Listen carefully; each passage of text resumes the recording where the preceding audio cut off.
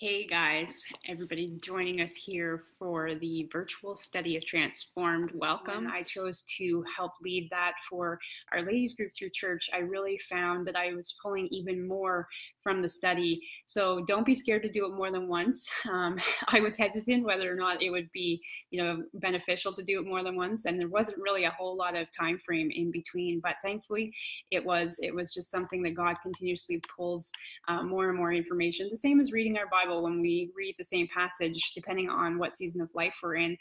Oftentimes you'll find that the same verses can have multiple meanings because the way the Holy Spirit speaks to us through His Word, which is really cool. So I'm just going to give you a couple of more pages here, examples. So, I don't know if you can see that. Sorry guys, I'm in front of the window. So throughout the video series and the audio, you'll find that Pastor Rick Warren will give you prompts and words to write down on the journal or the printables. The reason for that is because when you're doing a Bible study, it's okay to read it, but writing it down really helps solidify it in our minds, as well as looking up the verses. So even though the verses are provided on the printables and in the journal, it is beneficial to take out the Bible and really start reading the Bible, finding those verses. There's power in the Word. I really believe that. And, that's my personal opinion about the solid portion of the Bible, having that physical thing in your hand. So even when I go to church, even though they have it up on the screen, for instance, and, the pastor, obviously you can pull it up on your phone or things like that if you have the mobile version of the Bible on your phone. I prefer personally still to have the book in hand. I grew up going to private Bible school for most of my upbringing.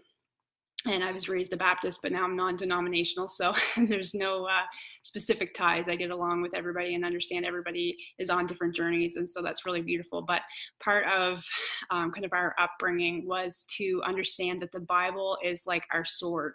So it was kind of a beautiful sentiment to me to think that even in the world and its chaos and feeling like everything sometimes is at war, and the devil's using so many different things, that we have the Bible, to be our sword on the battlefield. And that doesn't mean to use scripture against people, but it means to use the word of God and Jesus' love and all of his teachings to help guide us through it and help lead more people to him and be a proper steward of Christ. And so I think that that's just a beautiful sentiment, and I hope that kind of sticks with you. It really stuck with me growing up.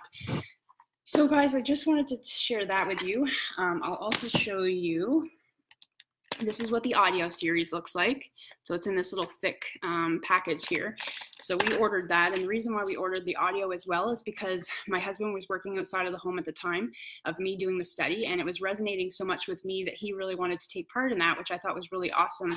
And so what he chose to do was have the audio version, and he would play that in the truck while he was driving to and from clients' homes and things like that. And so it really allowed him to kind of use that time, which a lot of times, we're just kind of blindly tuning into the radio, and you don't realize sometimes how when you listen to audio, it really sinks into your subconscious, even when you may not think that you are fully understanding it or hearing it. It's really funny how our minds work, but that's another option for you as well if you wanted to order the audio, if where the audio especially is not available online anymore. There's not from what I understand, there's no variations between the audio and the DVD series, the video series. So it's just completely up to your preference. I did order the DVD series, of course, like I mentioned, because I was leading the study through our ladies group at church. And so it was more beneficial for us to watch the DVDs together, which was really fun. And so much growth happened within our group. And I'll get to the topic of finding purpose even when you're not sure what your purpose is yet. And in doing so, I wanted to share with you another study by Pastor Rick Warren.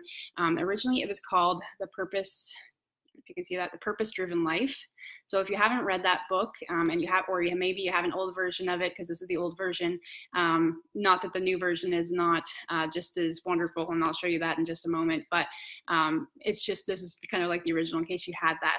Or if you happen to see, this one is very commonly found at secondhand bookstores and like thrift shops and things like that, and so you may be able to get your hands on this. But if you're really struggling with kind of understanding what your purpose here is on earth and understanding understanding that every single one of us has been given different gifts, even though sometimes I talk to people and they're like, you're a multi-gifted person, Amanda. Like, I have no idea what my gifts are. I have no talents and blah, blah, blah. But guys, I'm here to encourage you and help you understand that you can't, first of all, compare yourself to anybody because each of us are different.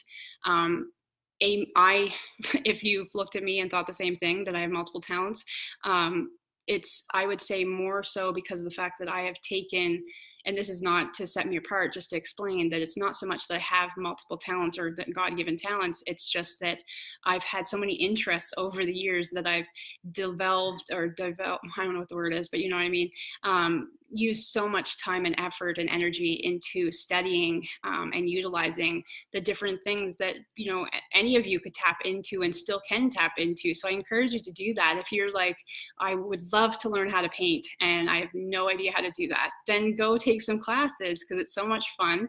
And yeah, all of us suck at the start. Like, we truly do. Like, a lot of people think that, as kids, they're like, oh, okay, my art looks compared to a child. Well, if a child starts there as a child and then over time continues drawing or painting or whatever, then of course over the years they're going to get better at that. Well, the same can say for me. That was one of my passions. And so I used to paint and draw as a child, and over the years it's just progressively gotten better. And I have so much room for improvement, guys. Like, I am not any proclaimed artist by any means, but just using that as an example.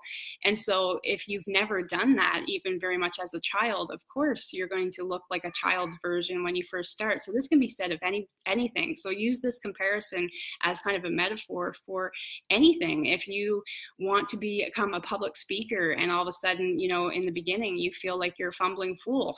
I've been there, and here I am, and I still fumble all over the place. And I've been doing live videos for about 2 years now, and recorded videos even before that, and I still fumble and I still get scared to come and press the record button and the live button. I still lose track of what I'm talking about and go off on tangents.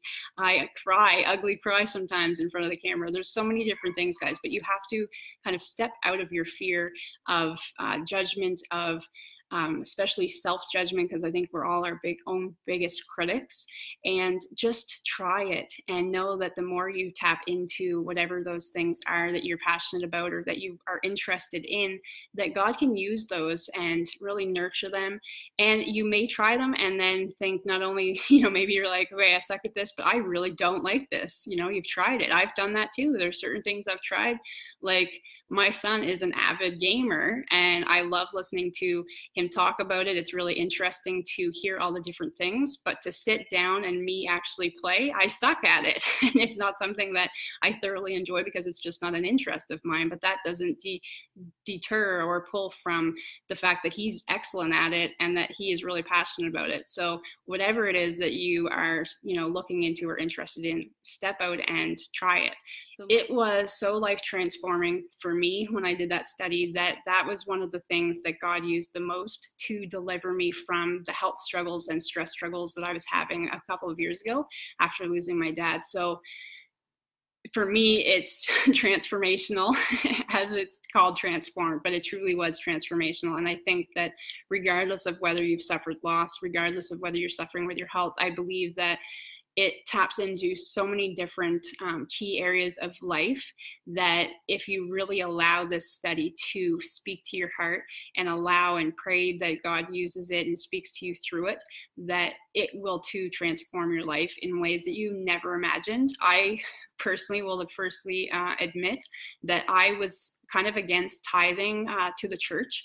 And the reason for that is, growing up, I grew up, like I said, as a Baptist, and it seemed like we were expected to do it. It wasn't, and if you didn't put money in the offering plate, then people were kind of like, scoffing or, looking at you differently. And unfortunately, that's the same in a lot of churches. So please do not be put off by that. Well, first, if you are experiencing that, that's not the right way. And that's, a good church will not do that. So be encouraged to know that if you're in the right church and a good, solid, Bible-believing and Jesus-loving church, that they're not going to be pressuring you to tithe or to put anything into the offering plate, because that's not their mission. That's not what God's mission is.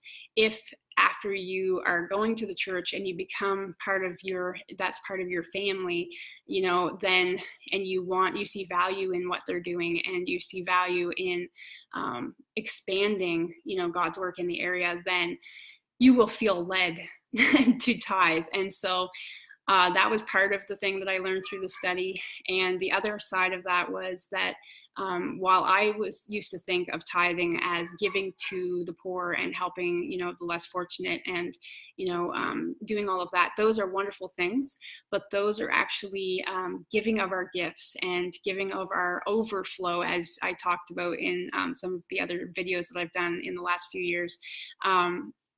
But tithing is completely different. Tithing is, and this study really speaks to it better than I could possibly, but tithing is a way of you expressing and acknowledging that our money is not our money, it's God's money, and we're just gifted to it.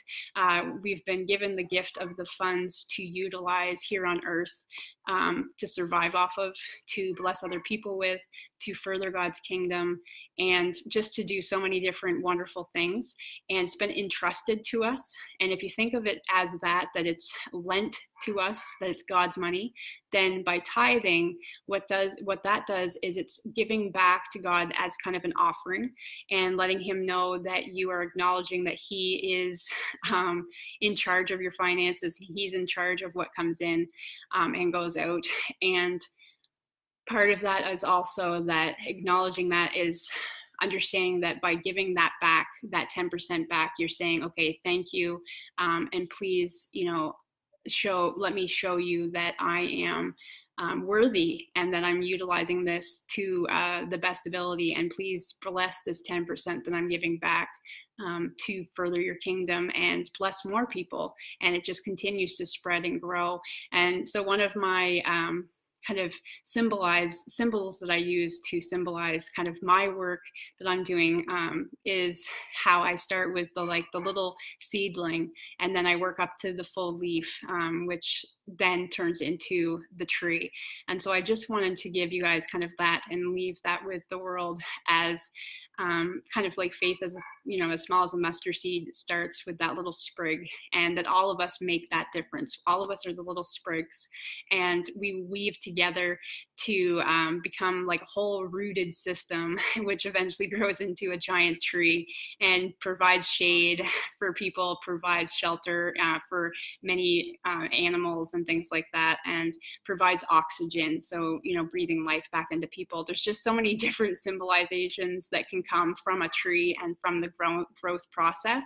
So I hope that kind of explains a little bit more of why I chose that as my symbol. And of course, my middle name is Hope, and the tree of life / the tree of hope, sometimes depends on the culture that you hear it from, has just always resonated with me from the time I was a little girl. And as you can see, I wear the symbols quite often. I don't know if I can show that, but I have a tree of life rock or ring that I wear every day, and a tree of life little bracelet. And I have necklaces and things like that, but it's just a big symbol for me. So getting back again, furthering the conversation about finding purpose. When you are struggling with that, and I encourage you, if you are struggling, to do that other series that I'm talking about, and let me know in the comments, and I'll be happy to set that up for you guys. When you are struggling with that, the important thing is to not focus on the struggle, and instead focus on what you can do right now. What are the little things that you can do? Are you feeling like listening to those nudges? I talk about that quite often, and my friend Shalina, who's in this group, she often talks about that as well. When you listen to those nudges, even if it's just picking up a phone call, and I say just, but sometimes that can be life altering for the receiver, as well as you sending a note of gratitude, or a thinking of you note to somebody, or I don't know. There's just so many different examples I could give, guys. just listening to those nudges and making those little 1% changes, as you often hear different people talk about. By doing these little steps and listening to those nudges and taking the next initiative, it will often, God will start pointing you in the direction that he's intended for your life, which is really beautiful to watch unfold and be part of, especially if it's your life or someone that you are mentoring or kind of locked arms with to walk through life with, if it's a family member, friend, or whatever, client. To be able to see how they step into the purpose. And that's what it's all about. Is we can't just expect to do nothing and expect God to just, I'm sure that there are cases where God just kind of enlightens somebody and they're like, poof, okay, this is my purpose. And then they just go off on the path. Well, that's great. But the majority of people, that doesn't happen to. And so part of discipleship as followers of Christ is that we just take the initiative to just start doing little steps as we can. It doesn't have to be big grand gestures. Like I said, it could be just even a note on Facebook, just to let the person know that you're thinking of them, and listen to the nudges. Inspired action is where you feel that nudge and you feel like someone's been laid on your heart and on your mind, and you don't know why. You don't know if they're going through something or not, but you reach out to them and just say, hey, you've been on my mind and I just wanted to say hi and let you know I was thinking about you. And sometimes just doing that, it opens up more conversation. That's often the case.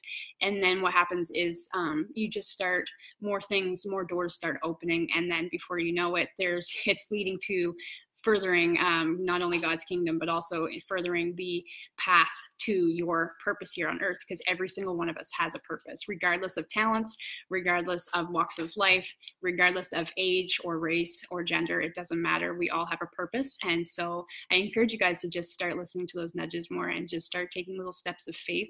And like I said, it can just start with that little message. Faith is small as a mustard seed, right?